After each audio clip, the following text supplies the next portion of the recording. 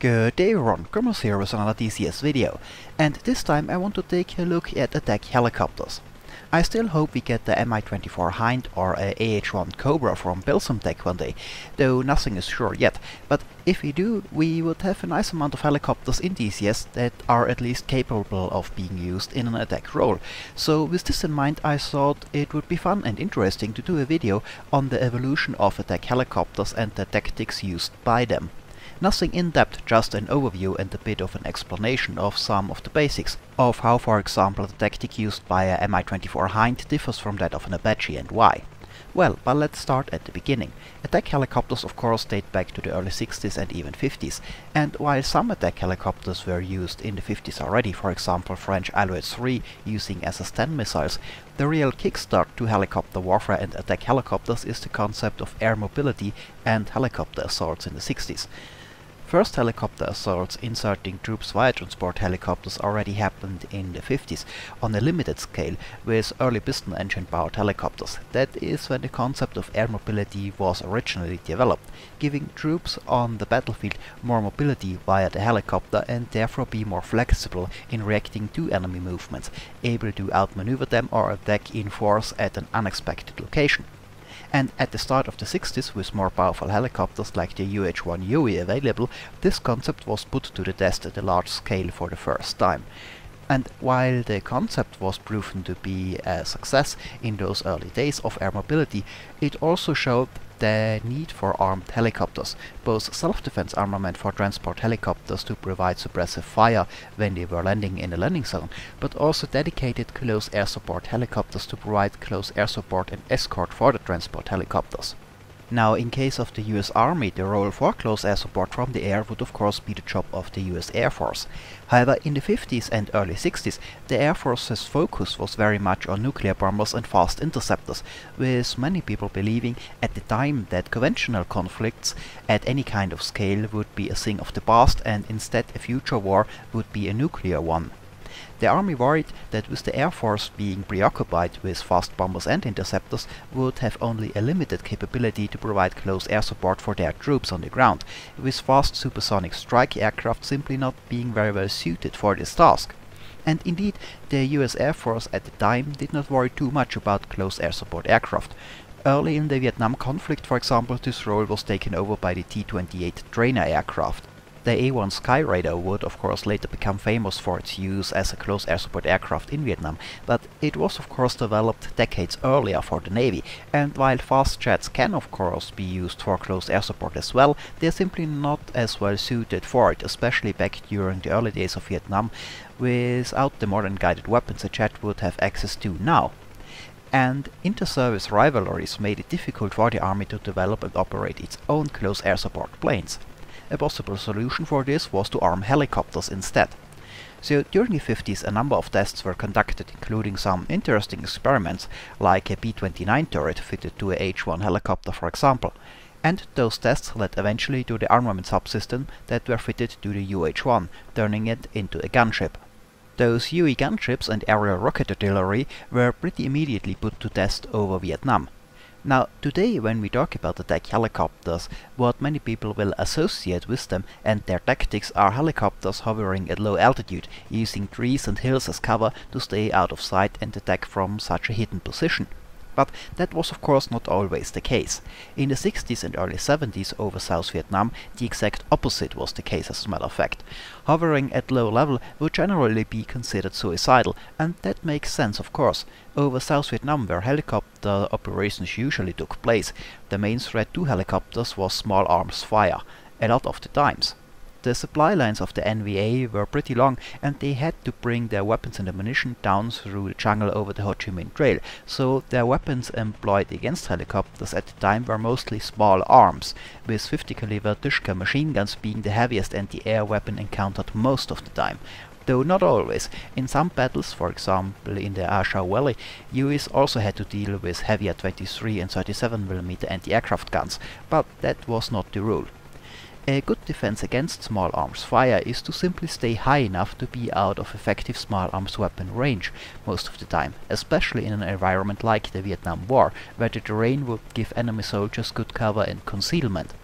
As a result, attack helicopters at the time would stay at higher altitude when possible, 1500 feet or more, to make a harder target for small arms fire and attack in a shallow dive towards the target.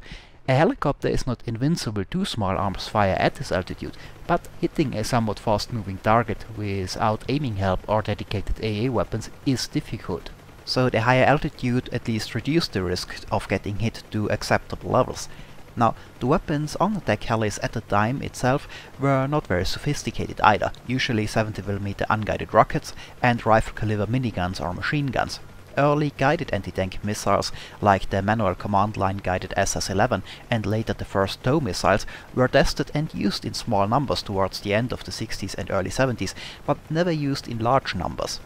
Neither the UH-1UE gunship nor the early AH-1G and AH-1J Cobras during the Vietnam War had stabilized optics like on more modern helicopters, nor ballistic computers to help with the employment of unguided weapons.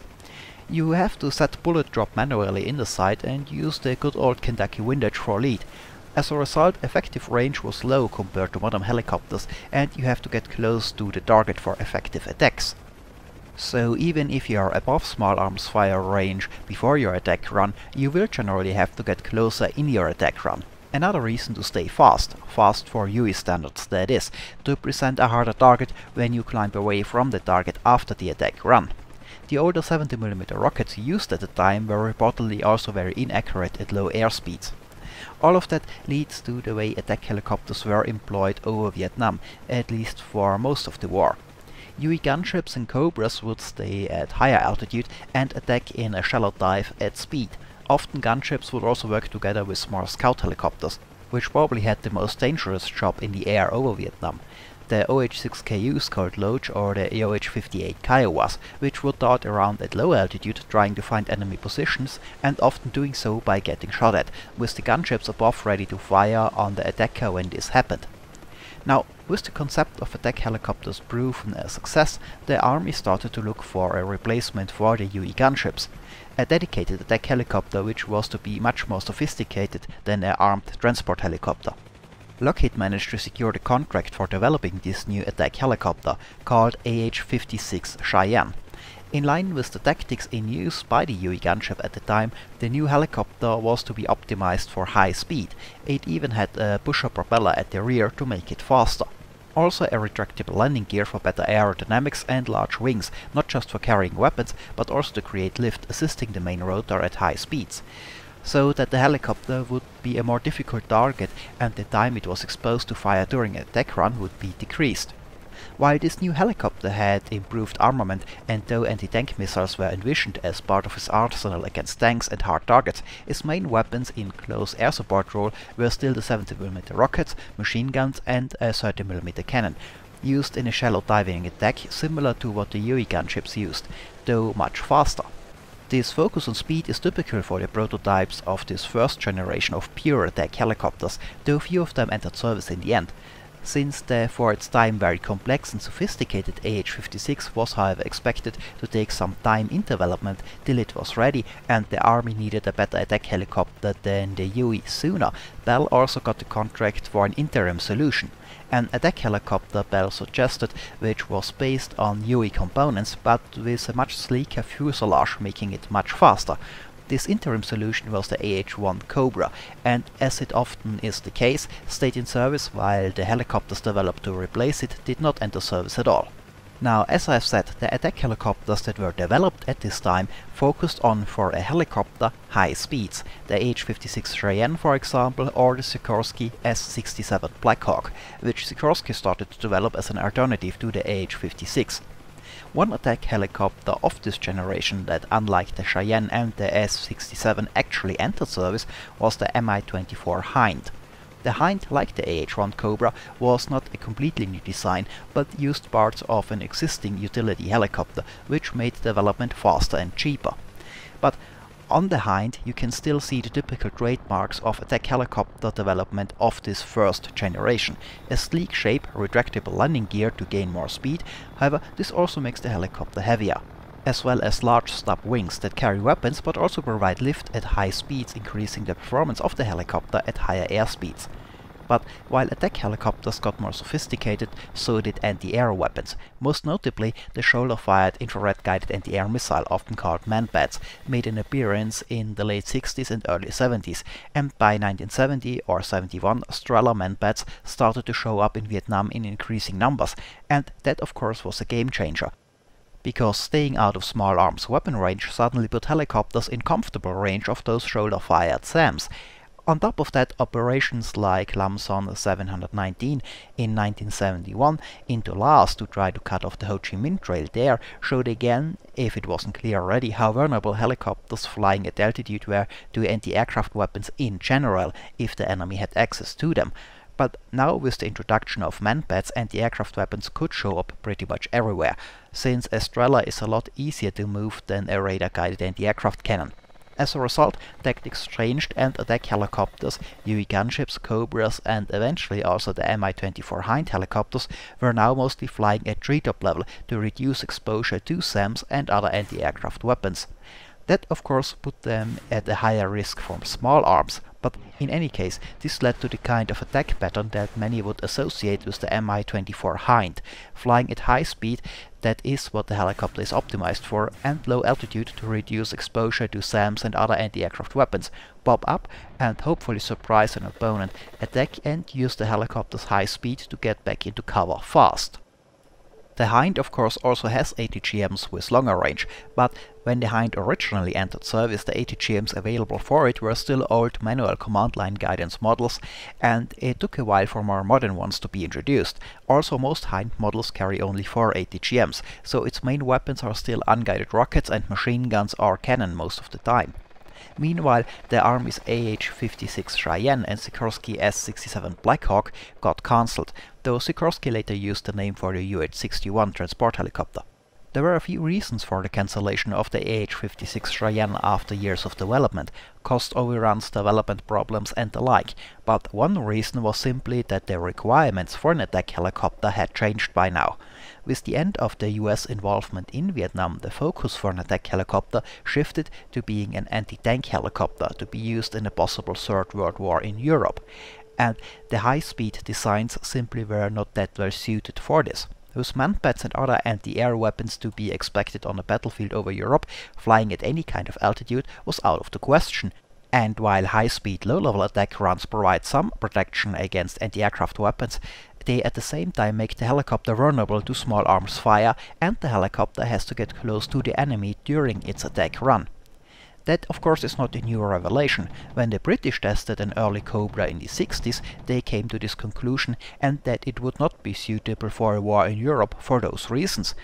So the solution to that problem and to make a helicopter into a viable anti-tank weapon is for it to stay out of sight altogether and attack from long range from a hidden position. So you stay below radar, but also far enough away from enemy positions to not be threatened by small arms. That is the idea anyway. Most European armies adopted small utility helicopters for this role, like the French Gazelle or the Beau 105 for the Germans. Those kind of small nimble helicopters are well suited to stay hidden thanks to their small size and carry a few ATGMs to deal with tanks and other hard targets. But such a helicopter is of course a pure anti-tank weapon in this configuration and not well suited for close air support roles. With the AH-56 cancelled, the US Army was starting a new competition for modern attack helicopters with the new requirements, still looking for a replacement for their quote-unquote interim Cobras, which by the way were now also much improved, carrying tow missiles and optical sights to use them at long range. Now, the new helicopter of course eventually became the AH-64 Apache. Unlike previous designs, the Apache was optimized for low-level work and fire long-range anti-tank missiles from concealments, putting a large emphasis on its anti-tank role in Europe. As a result, the AH-64 Apache does not have a retractable landing gear or the sleek aerodynamic look of, for example, the Cheyenne or the S-67. The fixed landing gear, while creating drag, is lighter and therefore means the helicopter can more easily hover with a heavy weapons load. That is something that early Hind helicopters, for example, have trouble with. On the flip side, a Hind is faster than most modern attack helicopters like the AH-64 or also the Mi-28. Interestingly, newer Hind models actually also use fixed landing gear now, trading weight for aerodynamic performance. Now, this kind of low-level approach of course has its own challenges.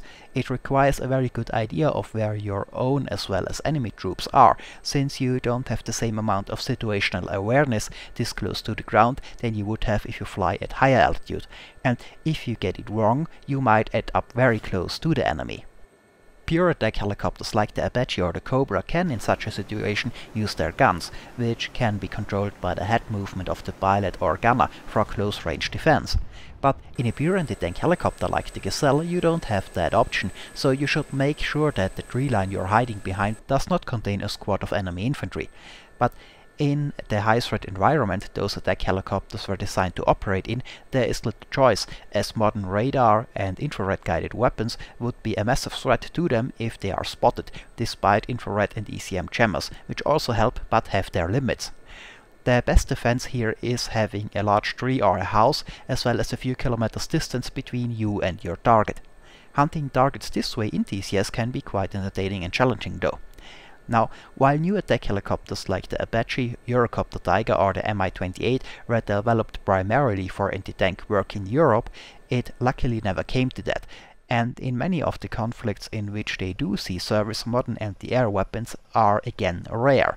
So there is little reason to stay low within easy reach of small arms fire in those kind of conflicts.